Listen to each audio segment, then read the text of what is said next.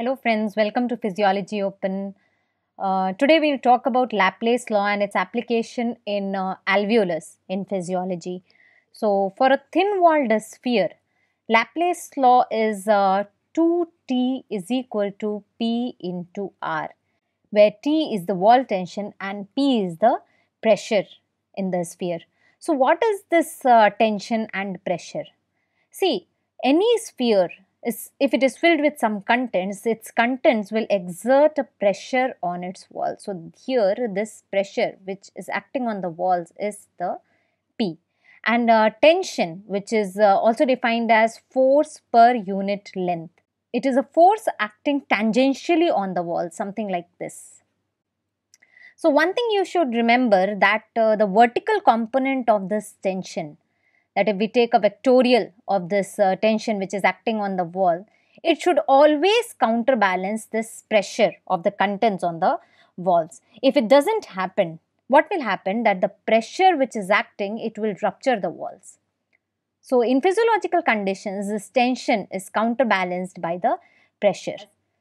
Now in certain physiological conditions, we see this equation as this, like how much pressure of the contents is causing how much tension on the wall. So we can write it something like this.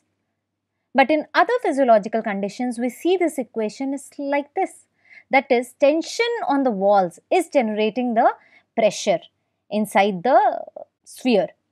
So in case of alveolus, we see the equation that how much tension is generating the pressure inside the alveoli.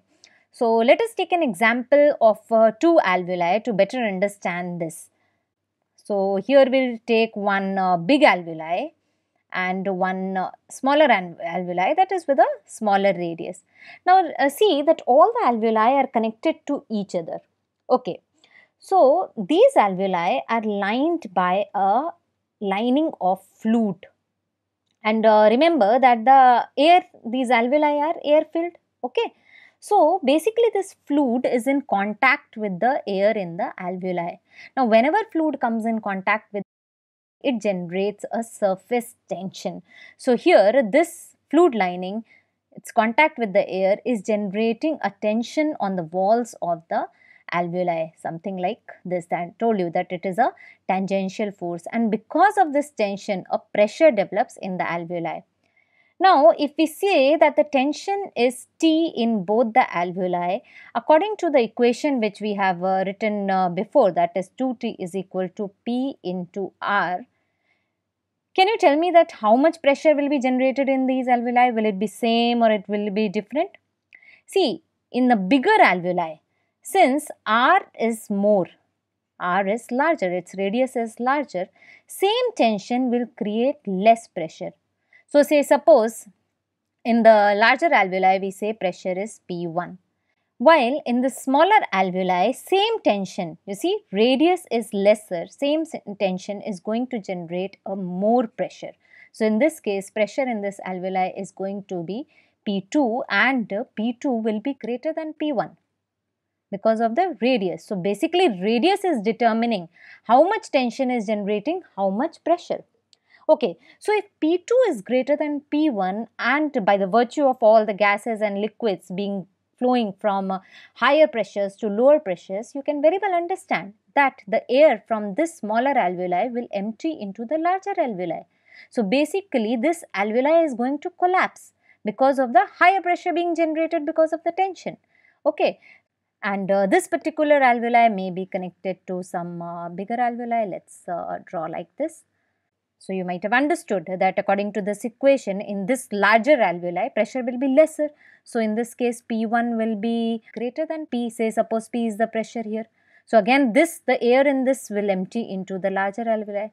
So because of this, we can say that all the smaller alveoli will subsequently enter into larger and larger alveoli, thus forming a big alveoli, single alveoli. But does lung consist of only single alveolus? No. So that means this law as such is not manifesting here. There is something which is preventing this, and that thing is surfactant. So surfactant is something which reduces the surface tension in the alveoli. So you may say that obviously it will reduce the surface tension in both the alveoli, correct? But the effect of the surfactant in the smaller alveoli is more. So it reduces the tension in the larger alveoli, but it reduces the tension in a smaller alveoli much more. We can understand it this way, that say suppose 10 molecules of surfactant are there, just arbitrary numbers we are taking. In the larger alveoli, they will be dispersed something like this, right? So they will be dispersed far apart. But same 10 molecules in the smaller alveoli will be dispersed little closer. So their effect on the smaller alveoli will be more. So it's an easy way of understanding that how surfactant is reducing the surface tension more in case of smaller alveoli. Okay, so this surface tension which we had spoken will be much lesser in the smaller alveoli. So obviously the pressure generated will also be not that much, right? And smaller the alveoli, more will be the effect on the tension, and hence more will be the effect on the pressure generated. So this phenomena is not happening in alveolus. So that is how surfactant prevents collapse of a smaller alveoli into the larger alveoli. Okay friends, thanks for watching the video. That's all for Laplace law in alveoli. If you like the video, do like and share the video, and don't forget to subscribe to the channel Physiology Open. Thank you.